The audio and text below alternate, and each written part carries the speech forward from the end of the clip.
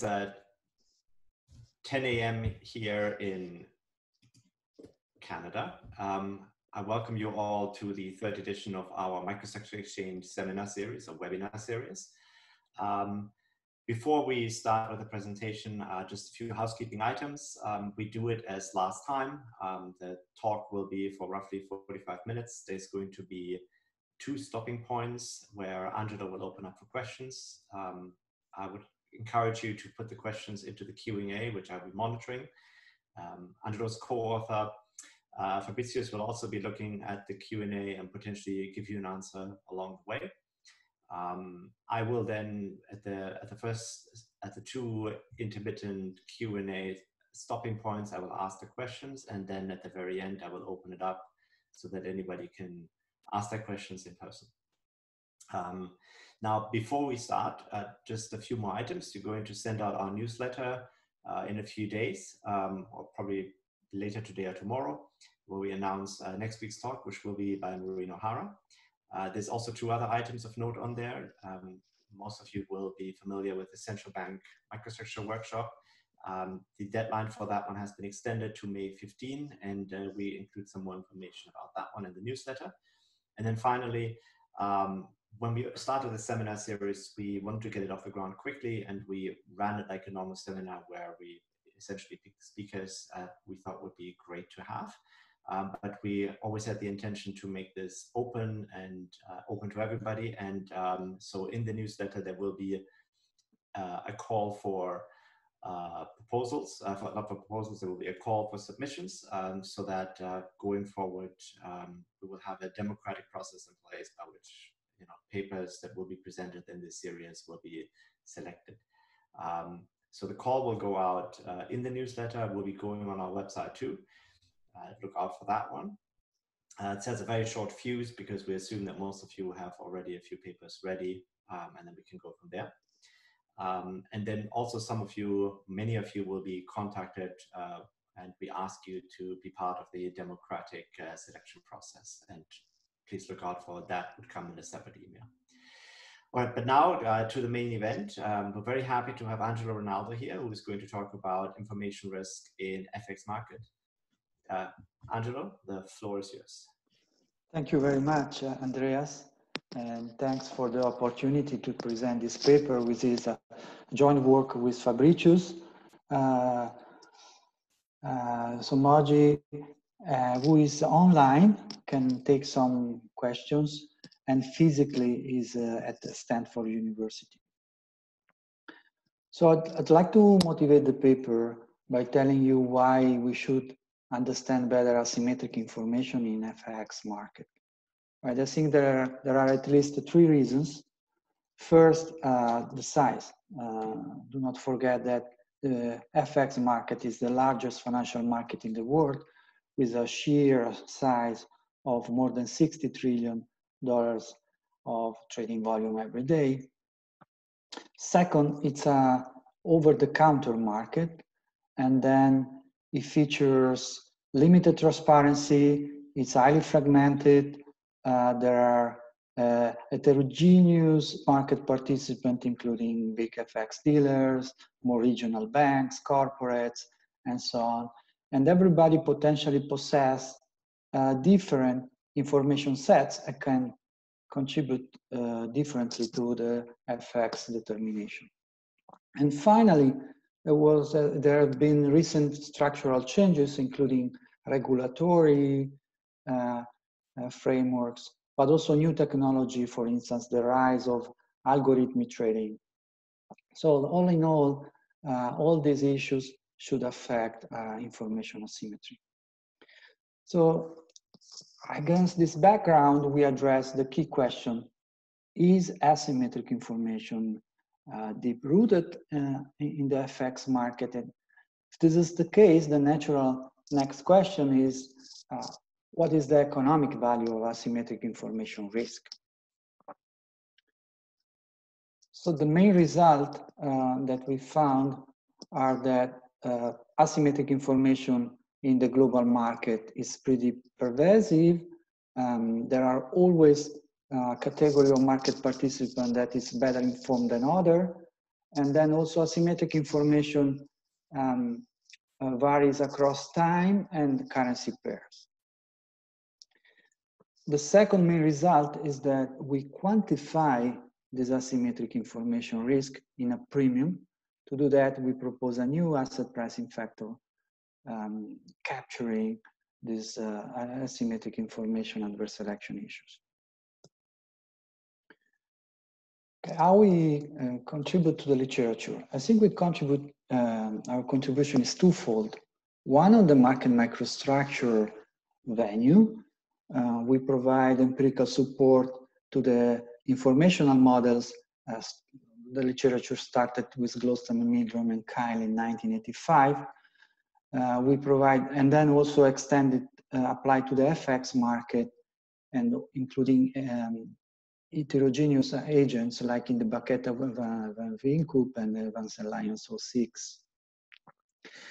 On the methodological side, we build upon the seminal work of Joel Asbrook that enable us to identify permanent price impact and temporary price impact.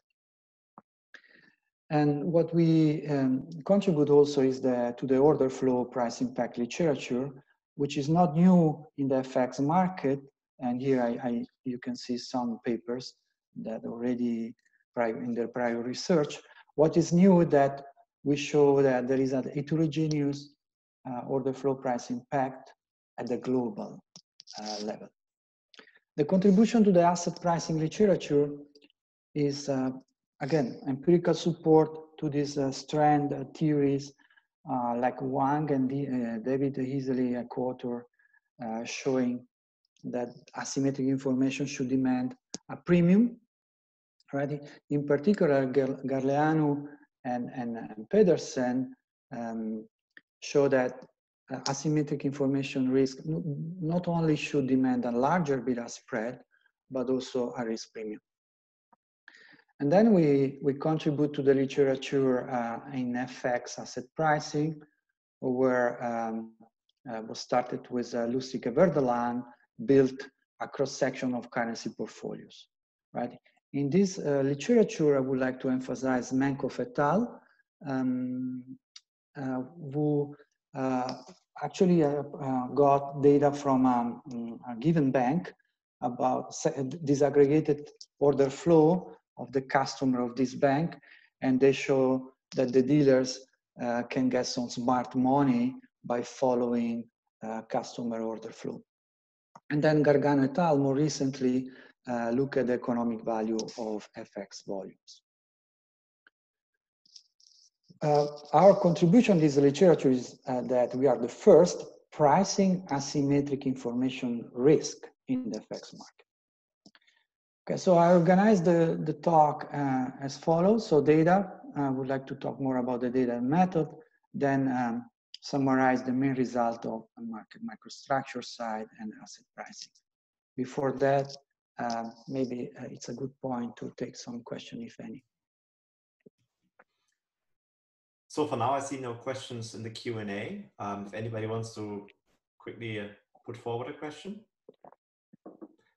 Okay, so then let me very briefly just ask, maybe just for further clarification, can you give us some intuition, maybe some explanation of how you envision that asymmetric information would be pervasive, generally speaking, in FX markets? There's a lot of public information. Where would the asymmetric information come in here? Yeah, I'll do that in a moment. Yeah, the main idea is that it's an over-the-counter market. Information is dispersed. So in principle, everybody can have different information sets. But before that, let me tell you a bit about the data. So the data comes from CLS, stands for Continuous Linked Settlement. And this entity was founded in 2002 to mitigate settlement risk. Today, CLS operates the largest multi-currency cash settlement system in the world. So actually, it handles more than 50% of the global FX trading volume. So from this data source, we obtain hour by hour order flow for FX spot And moreover, this is disaggregated by customer groups. So on the one side, we have the price taker of the buy side, banks, corporates, funds, non-banks, financial firms. We have also the total volume of them, the total order flow, and we also have the sell side, the market making side in total. Right. Although we are the first academics exploring this fantastic data set, notice that upon access to this, everybody can get this data with a very short delay, actually I think about 15 minutes of delay. So I should say that we have just scratched the surface of this rich data set and information content. I think there are many other applications, both in the academic and the practitioner side. So more specifically to the data, we analyze 30 currency pairs. There are more. For instance, the Hungarian florin could be also analyzed, but it joined the CLS system later. So we decided to focus on these 30 currency pairs, including all the major currencies. This overall covers 90% of the global FX volume benchmarked with the BIS triannual survey. The sample period is from 12 to the end of 19. And we augment this data set with the Olsen rates, the 1 minute bid and ask and need quote from Olsen. So now to go back to your question, Andres, why we should care about asymmetric information, why should be there in the first place? Well, FX market is a decentralized network in which the network centrality belongs to the dealers that eventually can access superior information by looking at oncoming rates, but also order flow, right?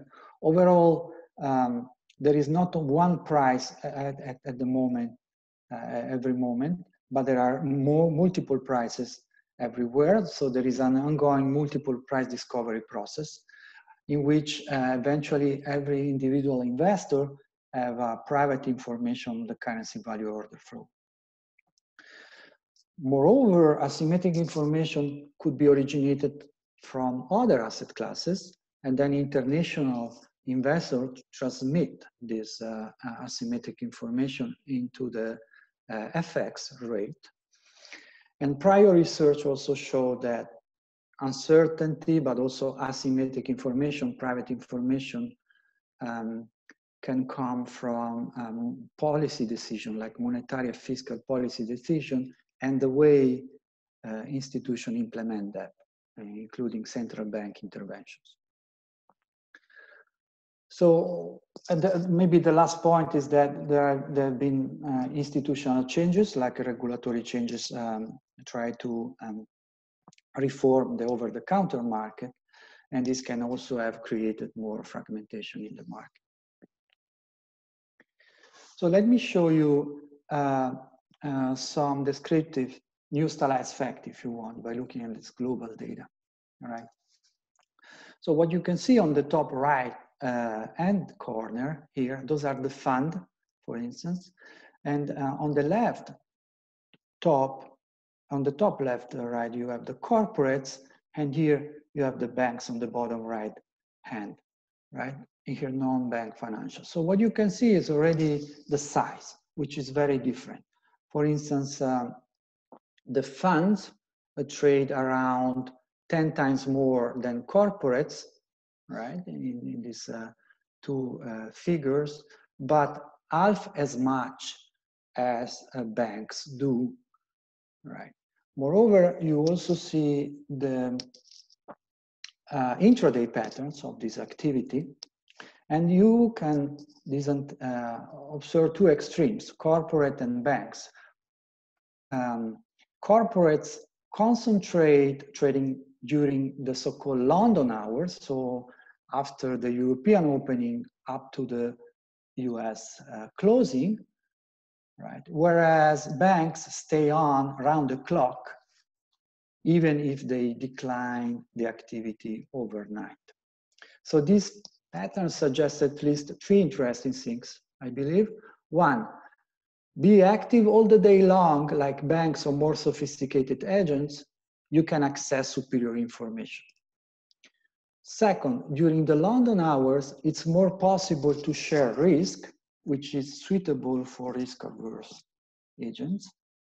And third, there is no evidence that FX dealers completely closed down their books overnight, as it was believed in the prior research. Here, another figure shortly to tell you that you can also look at how order flow of these categories correlate each other. So you see that corporate here tend to trade in opposite direction of more sophisticated agents like fund or non-bank financials. On the other hand, more sophisticated traders like fund and non-financials here, they tend to trade in the same direction instead. So overall, this gives a flavor that there is some information diversity and dispersion. Okay, now I would move to the methodological side. So it's our model is based on the important work by Joel Hasbrouck, which is a bivariate vector autoregressive model, where in the first equation, the endogenous variable is return, in the second equation is the order flow, then return, denoted by R here, is explained by past return and past and contemporaneous order flow, denoted by T. Okay. Then, apart from augmenting the Hasbrouck setting with some control variables, including dummy variables detecting seasonalities in the day, or the size of the order flow, apart from that, we revisit the Hasbrouck framework by including an important feature, which is the heterogeneity of the market participant, here captured by C. So we allow the order flow to decompose into these categories of order flow by coming from corporates, fund, non-bank financials, and banks. Right. This is the main innovation in the methodological side.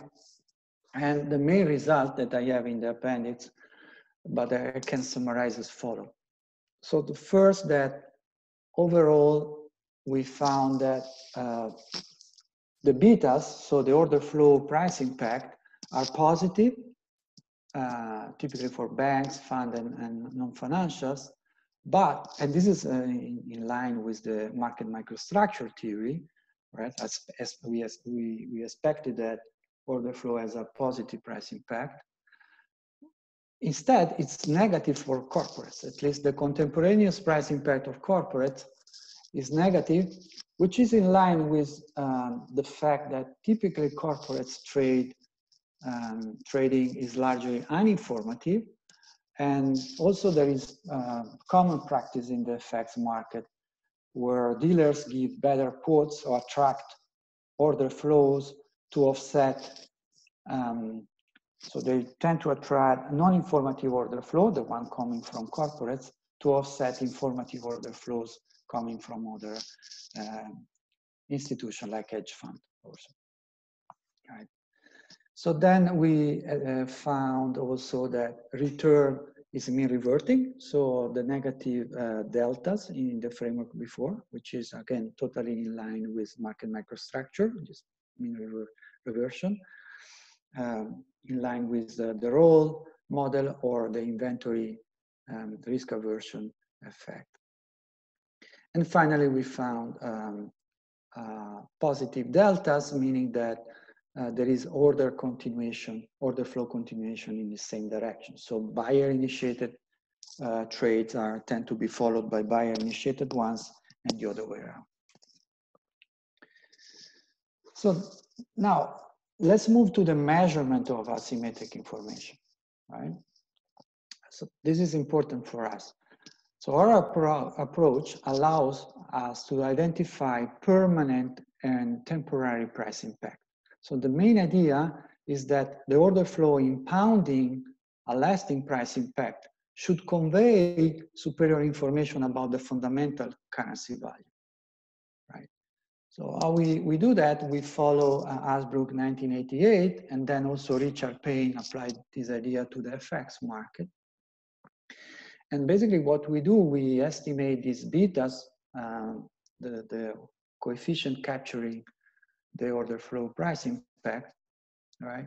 For every agent category J, a currency per K, we sum up the asymmetric information coefficient betas here, and we got that. And after that, we compute what we call the average price, permanent price impact across agent that should quantify the superior, systematic superior information, which is the average across C. Right? And this measure should account for the asymmetric information in the FX market. So let me stress a few things.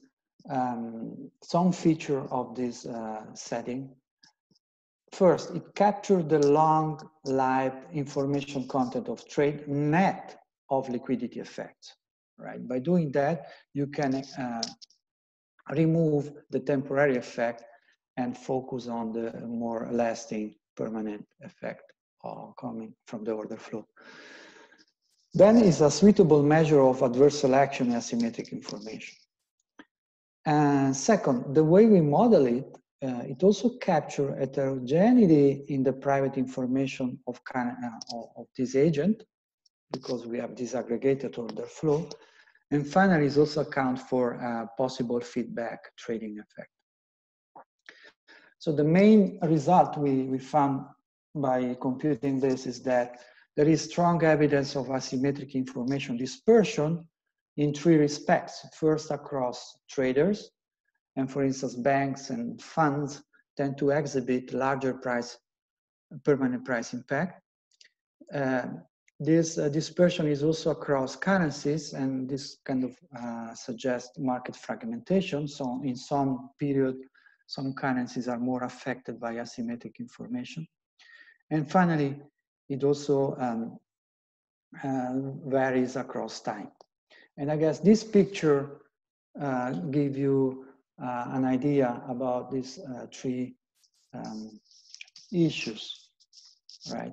So those are the main takeaways. Right? I think you can see this is the time evolution of this permanent price impact measure, of alpha here, across the three categories, the four categories of market participant.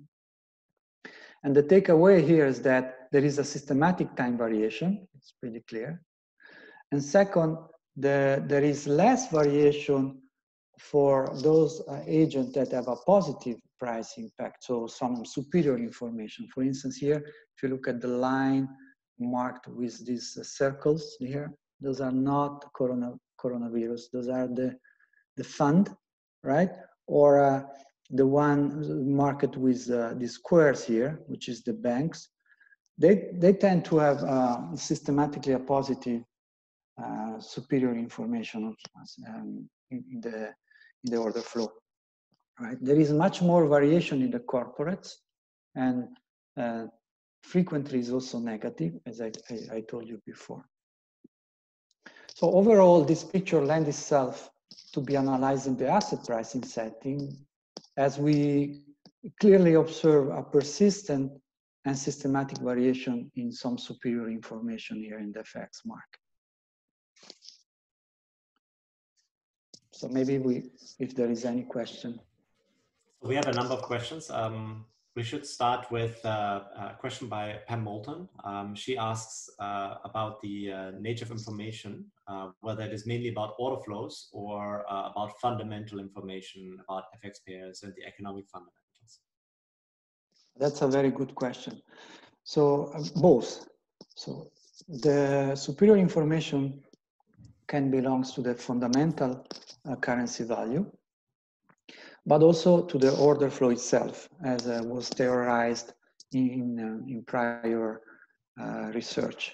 So a dealer, for instance, being in the centrality in the network, can also extract information from the order flow of its own customers, even if he himself has no superior information, then can trade following this superior information from other market participants.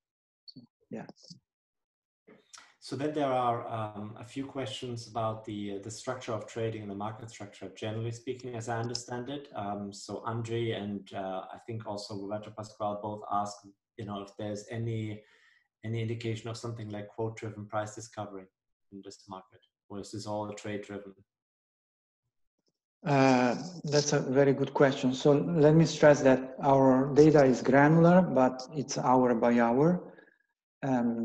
So it's an aggregated order flow on an hourly basis, and we cannot distinguish between buyer and seller initiated limit orders and market orders. So it's more a flow on a hour basis. So I cannot go into that. Sure. So let me rephrase the question. So that's okay for your research, but there's a general question: is how does trading an FX market works? I think. Yes. If I understand these questions correctly. Yes. So yes, there is the aggressor and non-aggressor. Typically, the aggressor is the customer that initiate the trade by contacting a dealer, which is the market maker. That's the usual way work. Then there are various segments in the market. So this is the customer to dealer segment, or the natural over-the-counter segment. But there is also an inter-dealer segment where typically dealers try to offset the inventory imbalances or eventually the risk to trade against against agents with superior information in the inter-dealer framework. In my past research, I worked also in the inter-dealer segment by using EBS data. But the beauty of this new data set from CLS is that it's global. It captured the global FX market, and we are the first academics that have the privilege to use that, but there is much more to learn about that. So since we are at the market structure level, just very briefly, there's a question by Pankaj Jain, which asks essentially, have automated trading platforms improved the transparency? And maybe there's also a question of what is the extent of the use of these automated trading platforms? Mm-hmm. Yes, there is no clear figures about that. It's captured in our data set, but it's not. We cannot have a dedicated category for them. The BIS research stress that there is an increasing share of this algorithmic trading. I have another paper with Francis Bridon, Louisa Chen, and that we done in the Bank of England with Nick Vause. We had the EBS data with the flag if it was a machine, an algo behind that or not. But then again, it's a given trading platform. There is no data about the global activity of this algorithmic trading. So can you just very briefly, because it fits in here, there's a question by Xiao Zhu, talk a little bit about who is in the respective category. So for instance, do we have something like who's in the non-bank category? Mm-hmm. Where would central banks fit in if they actually are involved at all in these trades? That's a very good question. So we have a long explanation about this in the paper. So those are, of course, very broad categories. For instance, in non-financials, there could be institutional insurances, but also hedge funds in non-banks financial firms. Banks are really banks, so the CLS can see them and know who they are, and typically they are members of the CLS system. Then corporates, there should a little bias in our data because they should be more large corporates, right? A small corporate typically pass through a bank, and then they would be reported as a bank order flow ultimately, right? So those are the categories that the way they are structured. Okay, and so then I'm going to have one last question where I'm going to merge a question by Corey and by Gideon, and this is again about the interpretation of price impacts generally speaking. So Corey asks about whether permanent price impact could be explained by price pressures. So for instance, consuming scarce resources on balance sheets and so on and so forth by the dealers rather than fundamental information. And then Gideon asks a question which I understand goes somewhat in the same direction, and says, essentially, if the information is about customer needs and these needs are relating to hedging business operations, so this would be corporates, or hedging currency for fixed income and equity instruments, which are the funds, then these should cause a temporary price impact, not a permanent one. So conceptually, it seems to me, citing him directly, that if you identify a permanent price impact, it should be about information that is not about transitory supply and demand, yes, but rather information or fundamental valuation of the currency. Yes, that's totally true. So the beauty of this framework is that can disentangle between trade-related and trade-unrelated components in the price discovery process, and then the residuals in this framework are meaningful interpretation, right? The residual in the first equation would capture the unexpected public information or the public information innovations, and the residual in the second equation is more about the private information innovation. And now the beauty of this setting is that it can capture the innovation that have a lasting or permanent impact, and the economic interpretation of that is private information about the fundamental value. Okay, so I think we should move on. I'm going to mute myself again, and we're looking forward to the next segment of Q&A. Okay, cool. Thank you very much for your question. Now, yeah, let's go back to the intuition here. So I think there is compelling evidence that there is this asymmetric information in the FX market, at least according to our results. Now, a rational agent should demand a premium for holding currencies with higher asymmetric information, because he or she is taking the risk of trading against informed traders. Right? That's the main intuition that motivate our asset pricing analysis. So empirically, then currency pairs with a large permanent price impact should provide a higher expected return. And the other way around, currency pairs with a small or nothing, right, permanent price impact should provide no additional excess expected return. So that's the main intuition, and then we implement this idea in a very simple way. So what we do, we essentially construct portfolio-based risk factor. What is that? It's a self-financing, equally weighted long-short portfolio. So we rebalance every month this portfolio, and we take into account transaction costs by considering bid and ask rates, right? So let me tell you a few more things about this.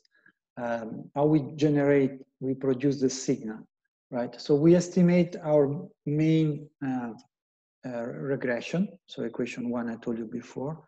How we do that, where we estimate in a 1 year rolling over manner a daily frequency, this estimate, this coefficient, and then we extract the permanent price impact, or alpha, based on that. And finally, we sort systematic price impact across currency pairs.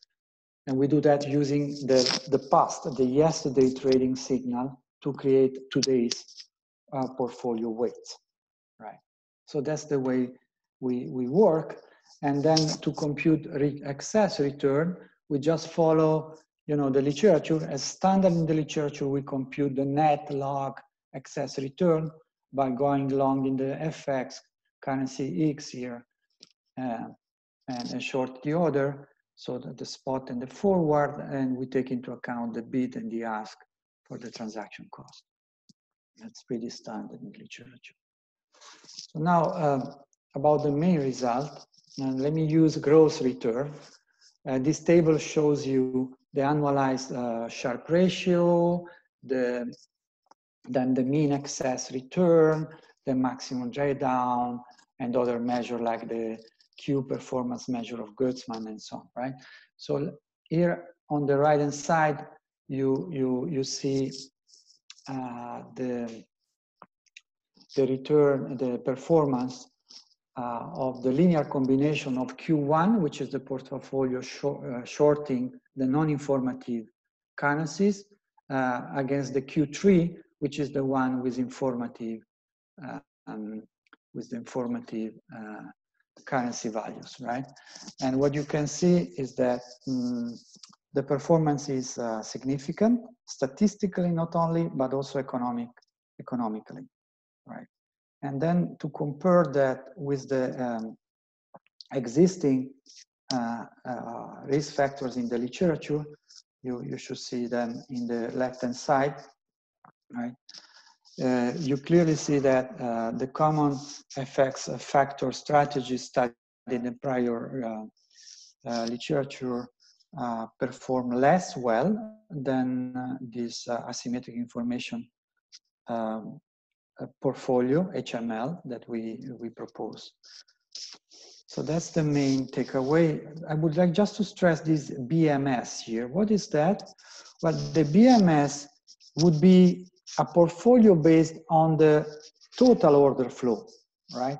And it's more in the spirit of Menkoff et al., the JF 16 paper, where they take the point of view of a dealer following smart money from the customer, so looking at the oncoming order flow from the customer and form portfolio based on that. So this BMF take the whole order flow, so that does not distinguish between, the temporary permanent price impact. So do not disentangle the informative and non-informative parts in the order flow. And of course, it performed as a positive performance, but not that well as the AIP then. But to me, this is natural, because here we capture better the informative part in the order flow, the one that is supposed to have a persistent impact. Okay, now these figures, the one on the top, I'm going to focus only on that, depicts the cumulative return of the different rebalancing frequency prior to the transaction cost. In the appendix, you can find the one after transaction cost. So for monthly, weekly, and daily. And what you can see is that this performance, the equity curve, steadily increase over time and do not experience really any regime changes or switches, right? So that's clear, pretty well. Even in the recent period, you see an increasing performance. Second, after transaction cost, of course, the daily rebalancing suffer by the transaction cost, but the monthly one remain essentially the same.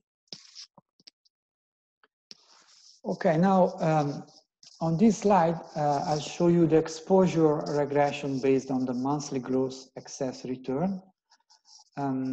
What we do that, we regress this excess return from our portfolio strategy on the other portfolio-based factors in the literature. And what you can see is that any of them can explain our factor return. The one that have a significant connection with that are the real exchange rate portfolio and the carry, right? And this could be intuitive because after all, the rare, it's a portfolio-based strategy based on fundamental information. And it makes totally sense to me that these correlate with our portfolio based also on superior information.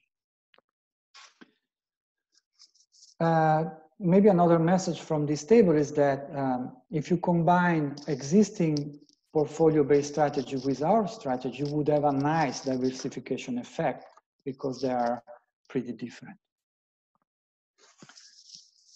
Okay, now as a final step, I would like to talk just a little moment about the possible economic drivers of this asymmetric information risk measure.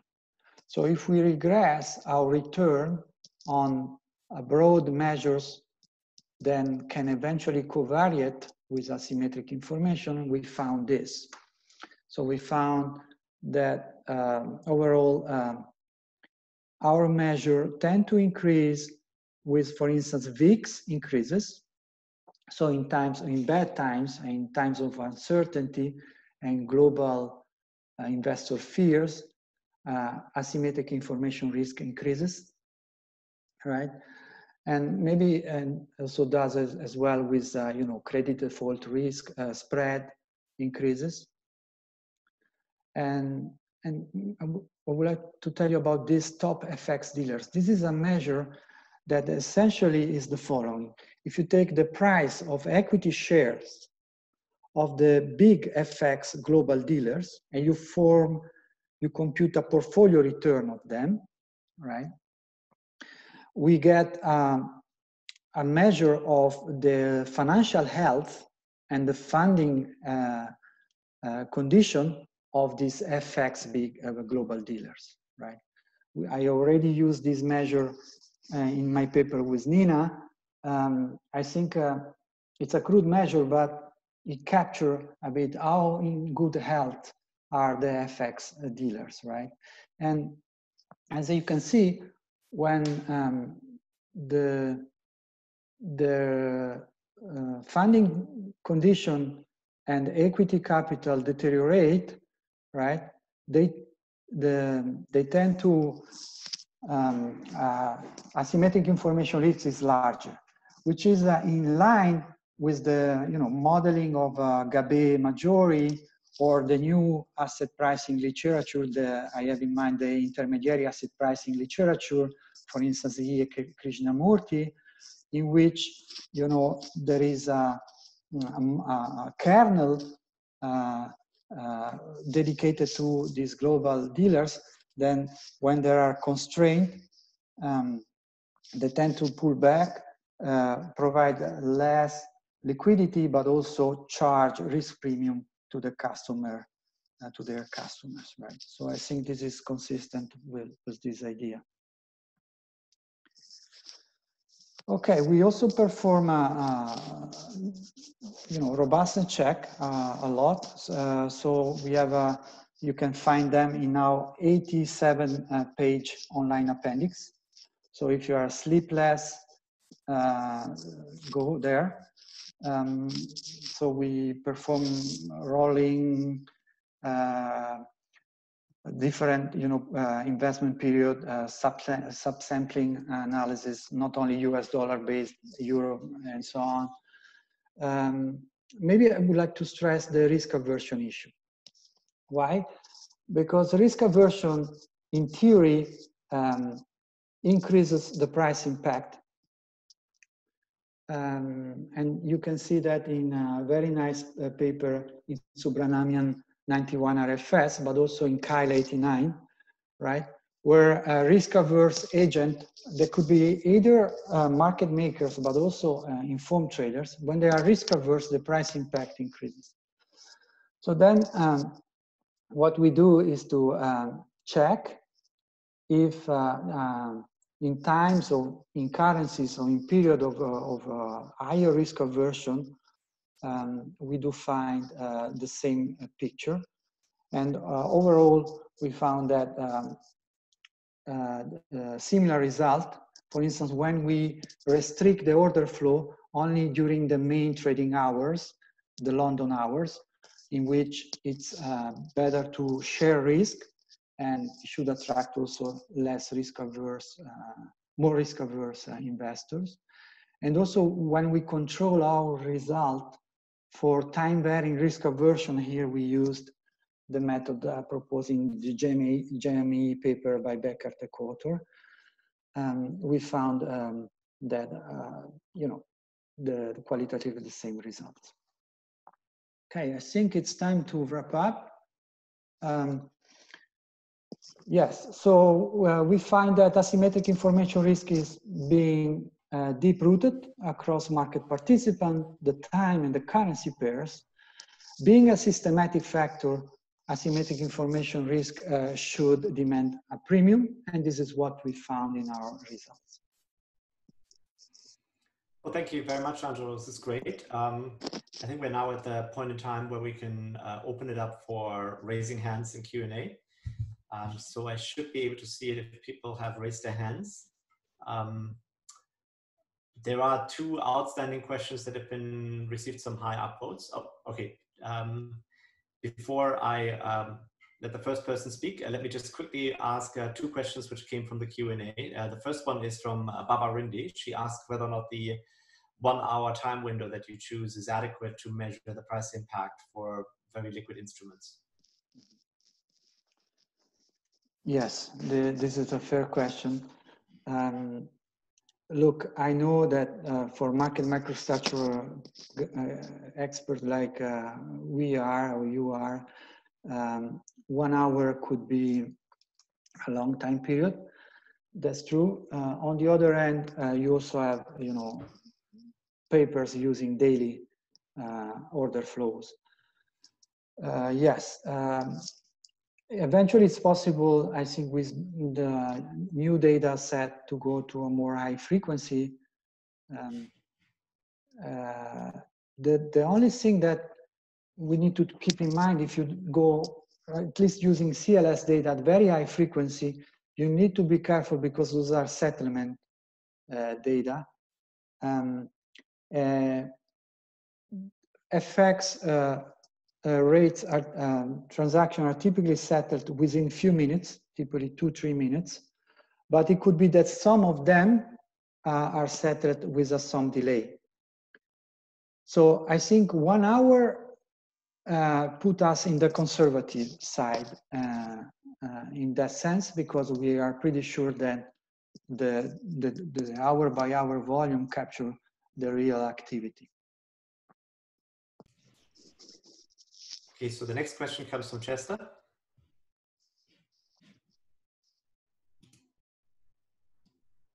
Who has to unmute himself? No, that must have been a mistake. Sorry. Oh, okay. All right. So then let me ask a question. So Marius asked a question. He asked, can we distinguish between the role of, that's not the one. Where's his question? Where did it go? So I think you may have answered this in your robustness checks, but he asked, let me just ask it all the same. Can we distinguish between the role of overnight and regular London hours markets? So, to what extent are the price impact questions driven by, the overnight inventory concerns? Yes, that's a very good question. I think you can see my screen, right? My slides. Yes, in the appendix you can see. So if you focus on the various hours, intraday periods, right? That's what you would see as a performance or asymmetric information portfolio HML. right? I think to answer this question, you see that if you are more in the illiquid hours, you see the same positive return, but less strong than the one during the informative intraday periods, right? Overall, you find a consistent picture, but yes, it would be different. Here is that the cumulative rolling gross return, and this is also, you know, the composition of the portfolio originated from the currency pair. So you see overall that there is no dominating currency pair, and there is no dominating agent who is always more informed than the other, right? Here, the black bars, these bars represent the categories of market participant and how they fit, how they contribute to the short and long, the long leg and the short leg in the portfolio. So overall, there is dispersion in the superior information. Every market participant contribute to that. I think banks more and sophisticated agent more than other, but there is variation in it. Okay, the next person I would like to talk is Avi. Yes, thank you. Do you have an assessment? How much does it affect on the value of the currencies? If you take a currency for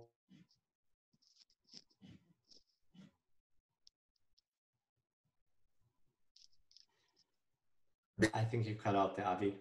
because you talked about return, but you can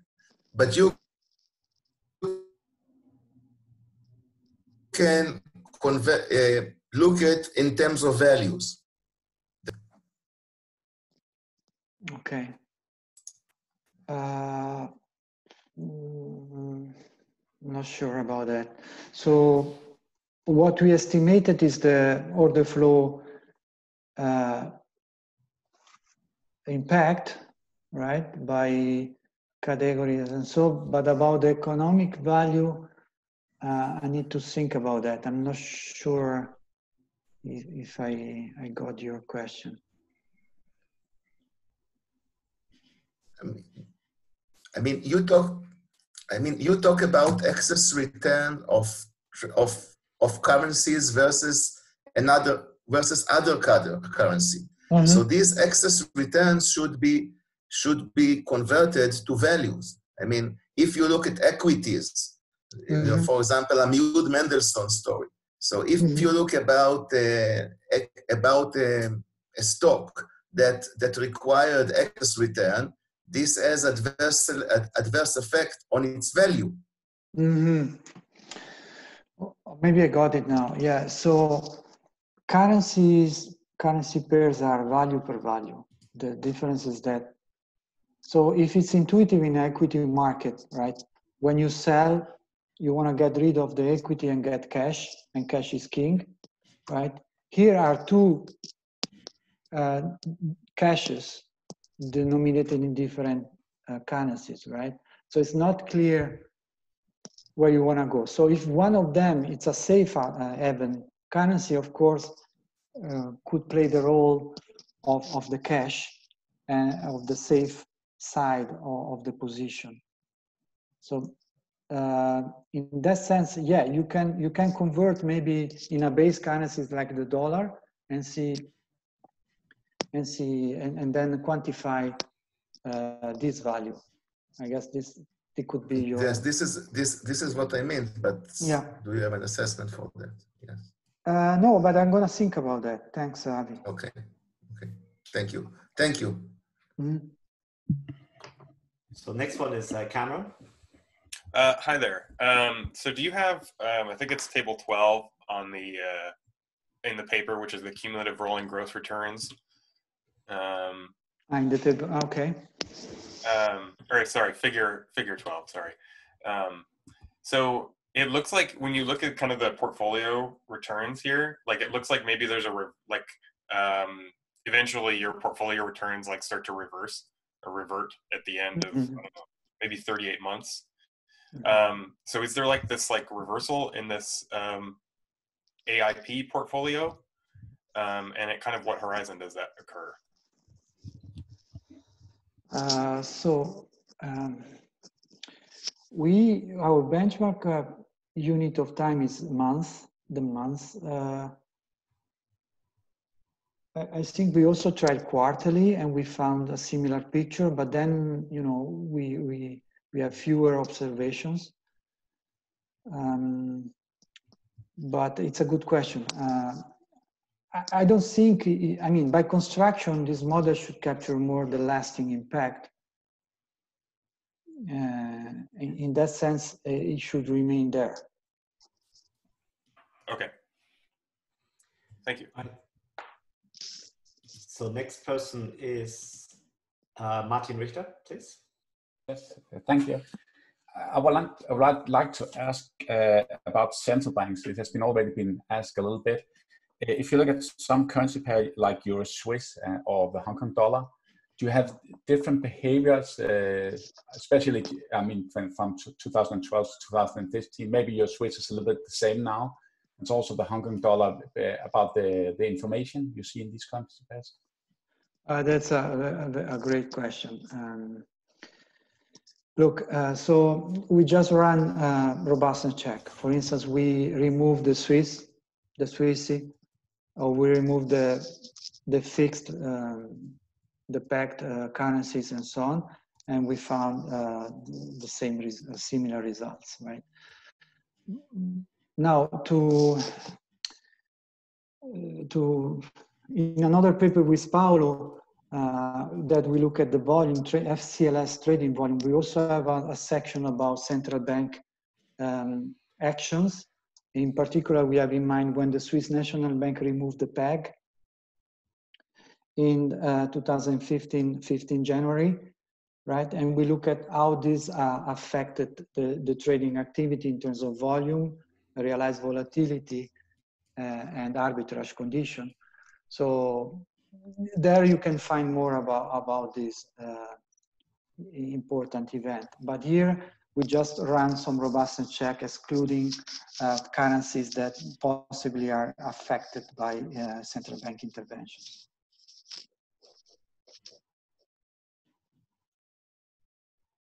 Okay, thank you.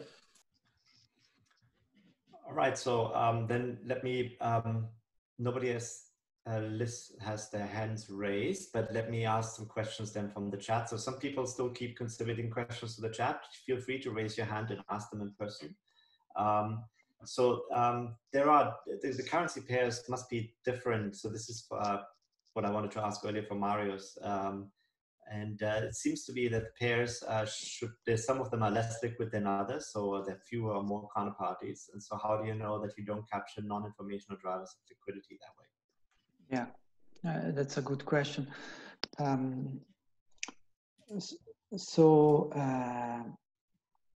First, let me repeat, this methodology account for that. It's I think the most suitable setting to disentangle temporary effect, non-informative frictions from the one that are more informative, the informative component of the order flow. That's on the method. On the currency pairs, we actually look at that, and we have found that regardless the liquidity level of the currency pairs, there is always this measure of asymmetric information is always significant, right? So there is no concentration of this effect in liquid currencies, in liquid period, or more in liquid or less active market participant. So this is why we stress it's a pervasive phenomenon in the FX market. All right, next question comes from Corey Garrett from the Bank of Canada. Hello, thanks for this great paper. I just had a little suggestion on the permanent price impact bit. One thing you could do to distinguish between the inventory hypothesis, which can explain permanent price impact, and the asymmetric information hypothesis, which also can, is if you take advantage of your counterparty type data, you could compute the recently built inventory position of the sell side counterparty type and use that information to distinguish between permanent price impacts explainable by inventory buildup and just price pressure and permanent price impact due to asymmetric information. And it seems like that might be important because in a lot of markets, dealer balance sheet capacity is scarce, so that can explain a lot. Yeah, that's a very good point. Actually, conditioning on the inventory, the really recent past inventory position could be a nice idea. On the other end, again, the method should enable us to disentangle temporary effect, mean reverting effect, stationary effect, like the inventory effect or the order entering cost, and from those that are a permanent effect, which is the informative one. But I think it's an excellent idea. It would be also nice to carry out research that try also to see if inventory imbalances also demand a risk premium. Our first attempt was about information, about superior information, asymmetric information, because that's the one that should remain in the price, in the asset pricing, and therefore it's a more natural demand of a risk premium. But I think it's an excellent idea to look into the inventory imbalance risk and eventually an asset that is more prone to this inventory imbalance portfolio holding risk should also demand a premium. Okay, so we're now at 11:02. The official part of the webinar is over and we're going to stop the recording. Angelo has agreed to hang out here for a little longer if there's any more questions and if people would like to get their questions addressed. Before we completely conclude, I would like to just highlight again, next week we have Maureen O'Hara, who will give a presentation on the electronic evolution of corporate bond dealers. And then just a quick reminder again, we're going to send out the call for submissions for future presentations, for the time of July and so on and so forth over the next few days. Please look out for that, and we're looking forward to seeing your papers. Again, and I would like to thank Angelo Ranaldo, for doing this presentation. This is great, and we really appreciate you stepping up. Thank you very much. All right.